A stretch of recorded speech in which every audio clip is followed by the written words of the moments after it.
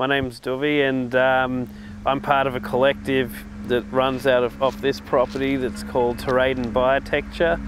And so what we do is we run educational courses and workshops to help people empower themselves with different skills that will enable them to live off-grid more comfortably.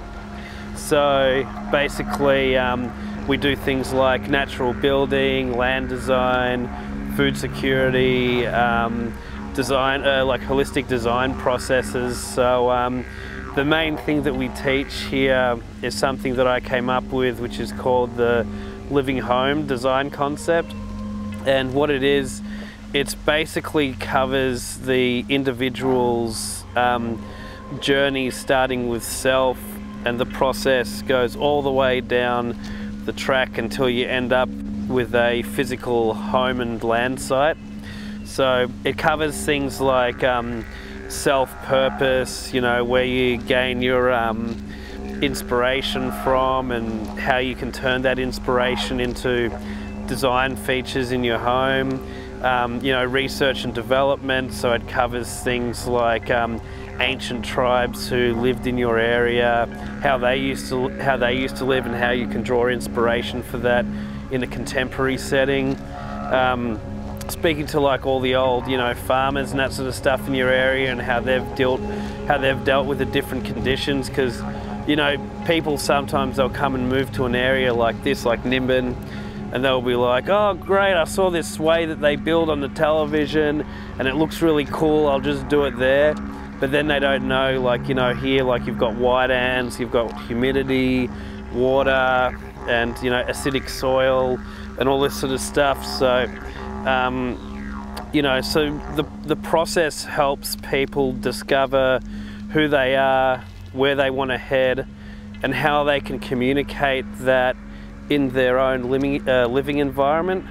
So that's basically what we teach here, and then we give people hands-on, you know, physical designs, physical building skills, you know, whether it's, you know, cob or super adobe bottle walls, gardening, all these different types of skills that people can arm themselves with and interpret it in whichever kind of way works for them. So that's basically what we do.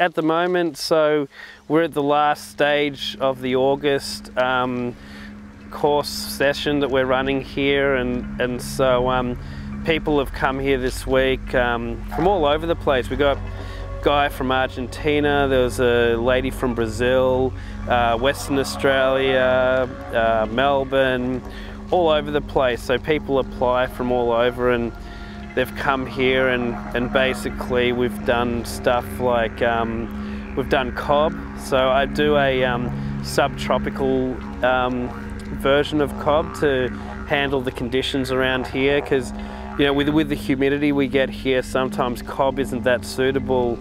So what I've done is add a percentage of charcoal to it, and what the charcoal does, it absorbs the moisture, so that way it can keep the wall more stable and that sort of thing. So they've done cob, they've done bottle walls.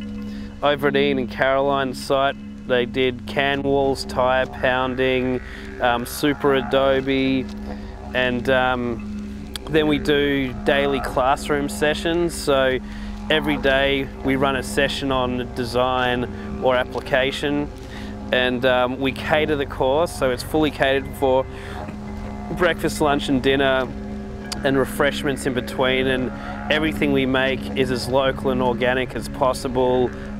Really good food. It's not just like vegan slop. We do, like, you know, there's always a really delicious meat dish, sometimes there's fish, and you know, also vegetarian and vegan stuff, and we cater to any diet and that sort of thing. So we try to feed people really well, So they've, that gives them the fuel and the motivation to learn more and be more productive.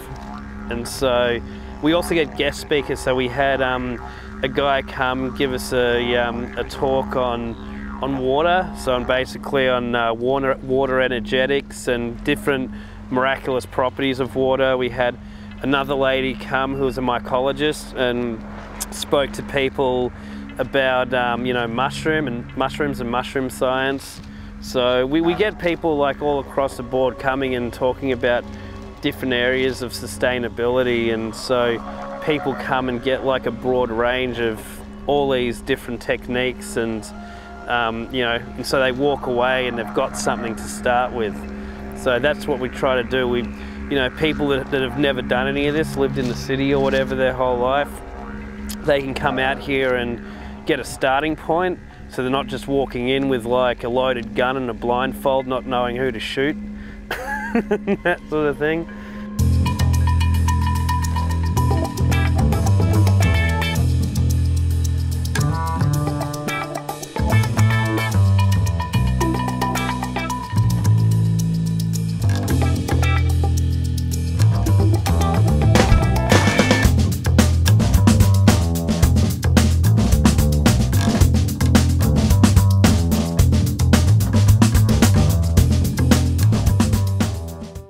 If you want to live, sustainably, or whatever kind of, buzzword you want to use, maybe something that you could do is to ask yourself what it is that why do you want to live this sort of lifestyle? Because it is harder than living a regular, life in the city and all that, where you get up and everything's provided for.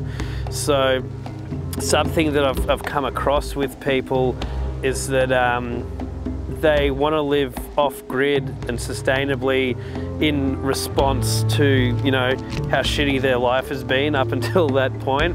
So they're like, oh, I want to live in a mud house because I've had to work 40 hours a week for someone I hate, to pay for kids who I don't like, and a wife who doesn't have sex with me anymore. And so I've got to get away from all that and just live in the forest. And so people do it as a reaction. So you've got to sort of I think a good place to start with is to discover yourself, who you are, and what you actually really want out of life. And think about the quality, if you could narrow it down to one word. So, if I was to say to someone, what do you want out of life? They'll say, oh, a house and chickens and, a bloody water slide made out of jelly or whatever. And so, you ask them why. And so you keep asking yourself why until it usually breaks down to one word, whether it's happiness or fulfillment or whatever your word is. You find that word, and then from there you can then start to research and discover what it is that you want to do. So once you've got your word, you ask yourself, all right, is this next move I'm making, is this going to fully serve, where I'm going in life? So I think if I was going to send a message out to people, it would be, if you're going to take on any kind of mission in your life, just keep checking in with yourself and ask yourself, is this path really serving where I want to go? Or am I just taking the easy way out?